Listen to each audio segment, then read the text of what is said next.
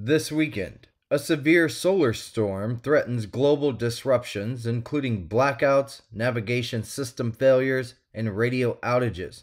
It marks the first G4 geomagnetic storm watch since January of 2005, indicating high solar activity with multiple waves of energy approaching the Earth.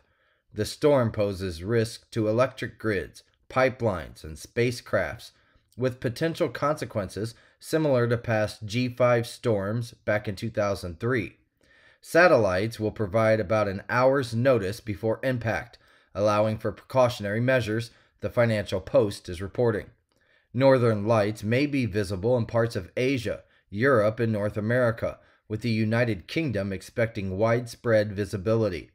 Transpolar flights may be rerouted to minimize radiation exposure due to a significant sunspot cluster, indicative of the Sun nearing the peak of its 11-year activity cycle.